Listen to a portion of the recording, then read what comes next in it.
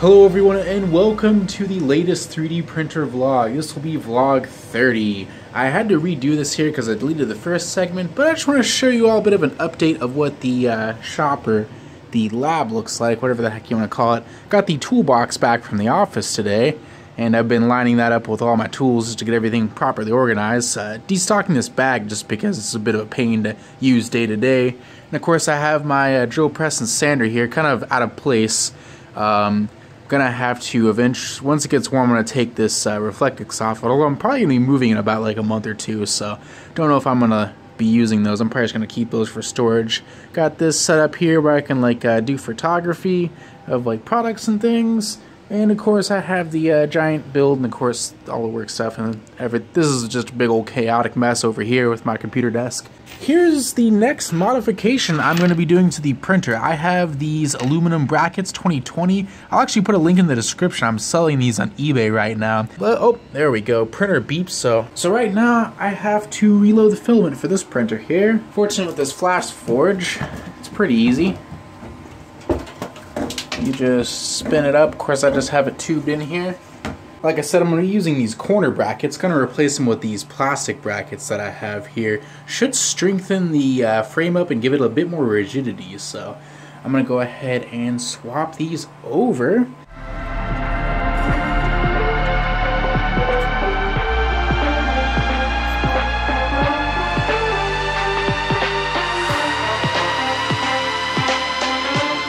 Alright folks, so gonna have to go ahead and take a break for tonight here. Apparently these screw heads are too tall, as well as the screws are a little too long. So I ordered 8mm flathead M5 screws, or actually they're ball heads, sorry.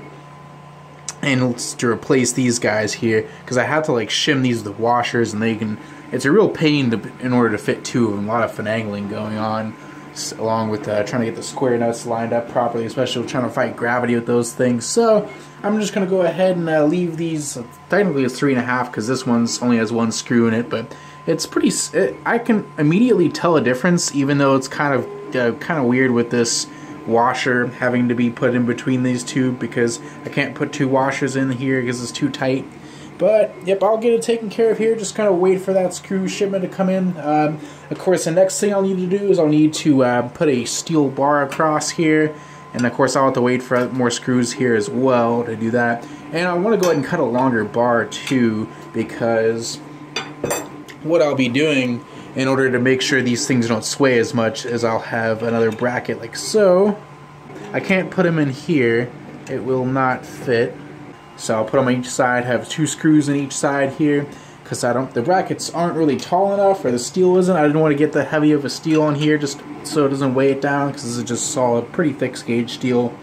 But it will definitely help in reinforcing this, because this side, I believe it goes lower, and this side goes down, and this side goes up once I tighten the bed and try to line it up. So it's really, and of course as the bed moves up and down, it just knocks it out of alignment even more. So just, yep, that'll be my next little project here. Of course, I'll get that taken care of, and I'll get back to you all when we get the screws for these, and we get the new piece of steel cut, and we got it measured up, and the screws, the holes drilled correctly. Alrighty, folks, back in action here. As you can see, I have the bar basically marked and punched, or the holes punched, ready to go to be drilled. I actually had to recut this here because the previous one is a little too short. I have to basically put the angle brackets on the outside of the actual frame itself. And I've also received, I got my M5 8mm short head screws. So there we go, right there. So I'm gonna go ahead and put those with the angle brackets. Should work a treat. So good bit of, and so yeah, let's go ahead. Got my lubricant here, my drill press, my fancy drill bits. So I'm gonna go ahead and start drilling these holes.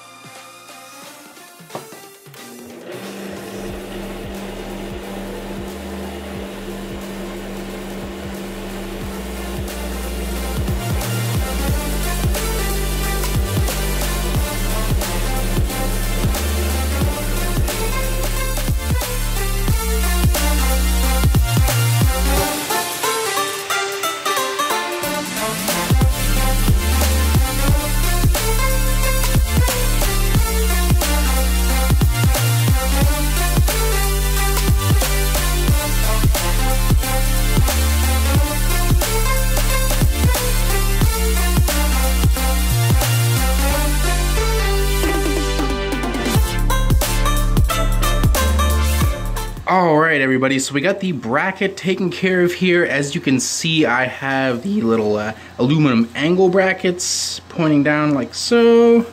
So those are ready and good to go. And of course, I have been adjusting the settings, like the steps per millimeter on the extruder, along with the tension of this little bolt here, a little thumb screw. And I have been making some progress. Now, the final setting I needed to make in order to make the actual surface look a little better, let me see if I can put these side to side and compare. Don't know if you can tell, but at the top one, there's a lot of roughness going on. However, the bottom one looks a little better.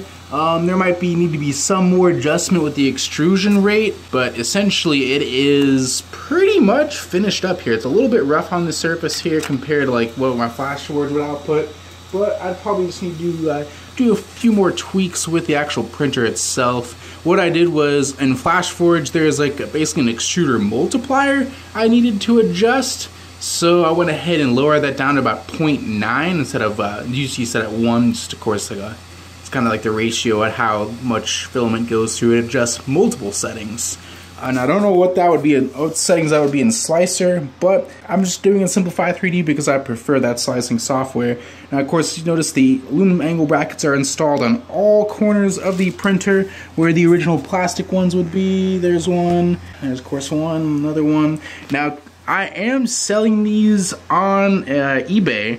They're about 10 bucks shipped anywhere in the US. But that's gonna be about it for this here update, folks. Do want to thank you all for watching. If you haven't already, go ahead and hit that like button. Consider subscribing down below. And check out some other videos here too that should be popping up here soon. And have a great day.